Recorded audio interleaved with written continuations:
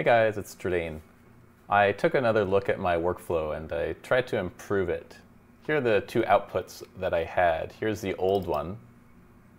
Now, the issue with the old one is that there's transparency in the train cabin here, as you could see, and there's a little bit of green spilling, and even the hat is not showing up 100% of the time either. So I decided to take a crack at it and figure out how I could improve it a little bit more. And here's another updated one that I did. Now the cabin is completely solid. With the method that I used, it's not moving, so it doesn't actually go through the SVD video node. So it's not being animated, but this is basically just a static image anyway. Even in the other video, you didn't really see it move that much, so it's a little bit of a trade-off. And here, you get more of the hat, but there's some artifacting around the person. There's a little bit of yellow there that's showing up. There's a little bit of fringing here. So it's really about the trade-offs on what would you prefer, having a little bit of green spill or having a little bit of artifacting. It's not perfect, it's experimental, so you gotta choose your poison. Anyway, I'll go over two different workflows that I did. So one method was basically doing the same thing, having two images going through the SVD, having the background and the foreground going through the SVD conditioning. And the only difference here is with the layer is that I do a cut by mask, and I was getting an error with this image composite relative node because the number of images didn't match this generation here, so I just ended up repeating the batch a number of times. And for this node here, the repeat image batch, there's only, the max is 64. So if you want to get higher than 64, you have to do something like this, where you multiply it by 2 or 3, and then you'll be able to get whatever number that you want. Now, for this, with the number of images that you generate here, you have to figure that out, and you could basically figure that out by just clicking this and then previewing and then seeing how many images get generated, and then you could do the math and figure out how many frames you need. Keep in mind that depending on what value this is, it's going to change. So if you have the multiplier set to something else, it's going to change it. But the easiest way to do it is just preview image. So that's the one big difference with this new workflow, is that instead of treating this as another image segmentation, because it would end up causing transparency issues when you throw it through the image segmentations, I'll show you some other nodes that I tried to segment it with a mask and to get it to work without it. The biggest issue is you don't know what nodes accept just one image or a batch of images. And it's the same thing with masks too. It's sometimes you could grab a mask from the image and sometimes you can't, and it just it's very difficult unless you do a lot of trial and error to figure out exactly what nodes go where. So anyway, continuing on, so we repeat the image batch the same amount of times that we generate from the SVD here, and then we plop that into the image composite relative, and then we do another one here to combine the other one, and then we output it to the video combine and to save image. Now we could only use the GIF because for whatever reason the SVD, no, it's not even the SVD, it's the image segmentation that messes up the generation here. For whatever reason, it throws out an error, so you can't convert it to a video.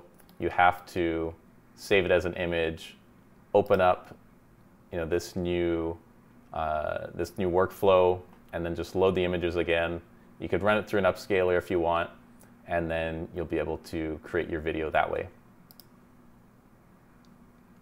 So that's one method that I used, or that I tried, and I got good results. This is definitely my preference, because with this, you're able to, add in as many layers as you want. Let's say if I wanted to put, I don't know, a table down here, I'd be able to just load up a PNG, copy these values here, make sure that it's put in the proper place, and basically just do the exact same thing as here, and then just add the images on top of each other, and then just link them together, and then you'll be able to generate another table here. Another method that I tried was using masks instead of using the image segmentation, which in the end I find that image segmentation is the better option, because with this option here, what I'm doing here is I'm creating a bunch of different masks for each of the images. So as you see here, once the images have gone through the SVD loading, it takes a look at the color to mask, and I'm setting the green to 255 so that it removes the green. And then I negatively expand it, so I'm contracting the mask here to be able to remove some of the green. And then I use this image composite mask to be able to link these two pictures together. And then you can see it's the same thing here. Go through the color to mask again, because this image is going to be combined. And if you're working on workflows, what's great is, every time you want to see a step, you just do preview image. And this helps you a lot if you're trying to troubleshoot any issues in your workflow. Anyway, it goes through that. And then you combined this combined image with this image as well. And then after that, you have to do a get image range from batch. For whatever reason, I don't know why, but I was getting the very last frame, there was always like a bunch of green artifacting. I was like, okay, well, I don't want the last frame, so the easiest way to do that was just to get this image range from batch. Then I throw it into an upscaler, and then I throw it through the interpolation, and then here I was able to generate it as a movie or as a video format, because I wasn't using the image segmentation node. So this works well, but the problem with this one is, you could see green artifacting. There might be other nodes that are out there. I looked at a ton, but I wasn't able to really smooth it out that great. And there's other issues with it too. It's like, even if you were able to get rid of the green edging, it's like you could still see in the hat here that it's, the brightness from the background is causing, highlights in his hat to be green, which isn't really desirable. But there's, different cases. This is another technique. This technique is a lot faster than running it through the image segmentation. All right, here's a bunch of nodes that I tested out, and I'll review some of them. This is, more for me. When I go back to it, I'll know what I tested and what worked and what didn't work. And hopefully this will help you too for creating your own workflows. The grow mask, yeah, there was some issues with the grow mask. I found that it ate too much of the greens, so it really started cutting into the faces of my characters, so I didn't really like this option. I'd say that the better option, if you are using image segmentation, if you're going down that route and you're using the green screen version for your characters, I'd say adjusting these values is a lot better than using the grow mask. Cut by mask, this works well. I used it for this workflow here, right here. So cut by mask, I did that for this PNG.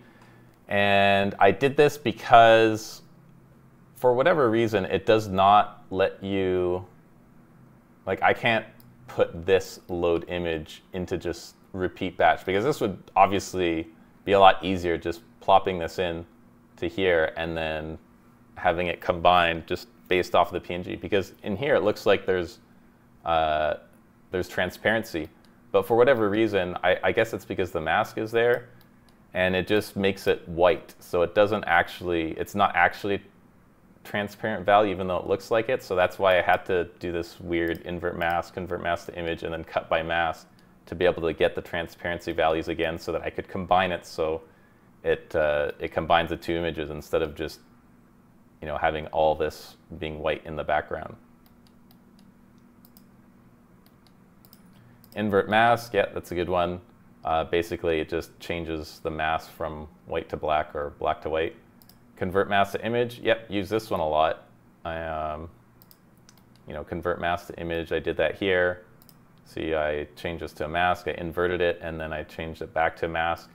And I do this because, I don't know, sometimes they don't take mask values, so that's why you need to convert it. I can't just plop this into here, which is too bad.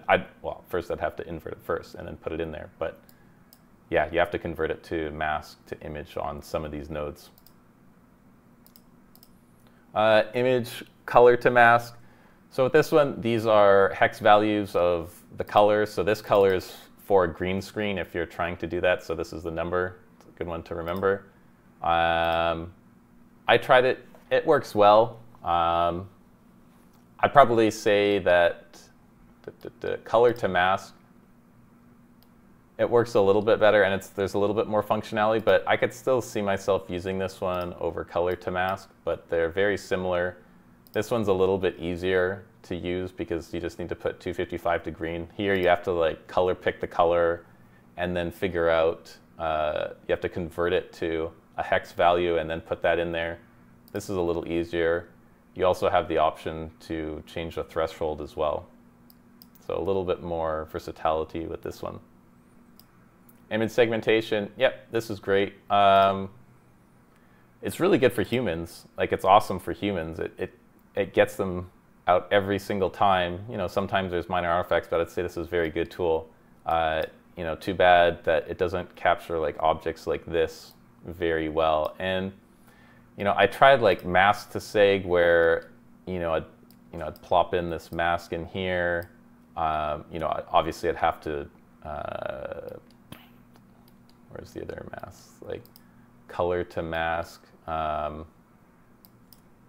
If I change this to a PNG, then I could run the invert and then put it in there. Then it would have the mask to segs, and I thought that might work, but I tried it and I didn't get it wouldn't work in some of the other nodes, probably because this returns an array of images. I couldn't find one that just had an image. This method might have worked, and if it does work, then that would be great, because then I'd be able to upload a PNG here and then actually have some slight movement in the train cabin, and it would work. So this is a method that I should probably look into in the future. If you know that there's a node that only outputs one image from here, let me know. That'd help a lot, and then I could test it out.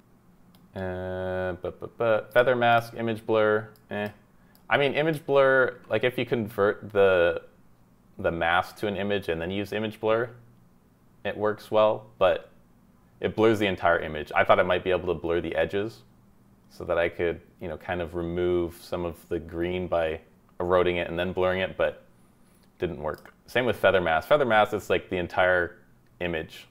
It's not just the edges.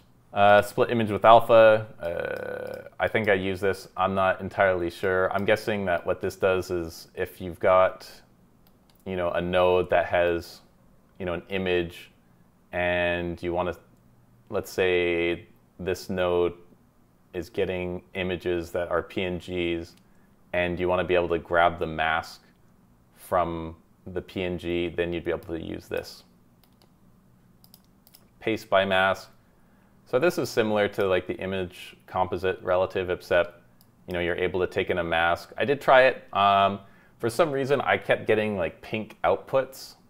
So I don't know if there's like a bug on this node, but yeah, I wouldn't use this one. These are the ones that I use. You could choose the background, which is great. So that definitely helps when you've got, obviously transparent backgrounds. This one, you've got a little bit more controls with some of these values here. Mask erode region, again, I think this is, it erodes it too much for my liking. I wish there was a little bit more fine tuning with this. You only have whole values instead of like floats, which is too bad.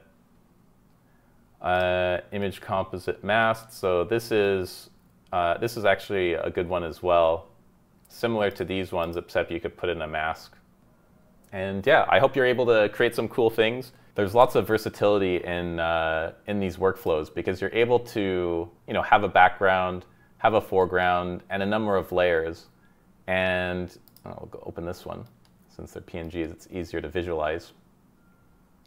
Yeah, so it's great. So I mean, you could use TV screens as like a layer because TVs aren't really going to move around unless you're throwing them on the ground or something. But you could have like a number of TV screens, and you could align them with different scenes. So you can make this as large as you want to be able to get whatever output you want. Yeah, obviously this is great for windows on moving objects like I did here with the train. So I mean, if you had like an airplane and I don't know, you want to see a volcano exploding in the background, that'd be pretty cool to generate something like that. Or in a submarine and you see like this giant squid or something underwater. It's another cool thing that you could generate. And yeah, I mean, if you guys have any ideas for any type of scene using this technique, let me know in the comments below, and I'll consider making some of them. Anyway, hope this helps anybody working on any of their workflows. And go to the description down below to grab the updated JSON files so that you could play for it yourself. All right, see you next time. Bye-bye.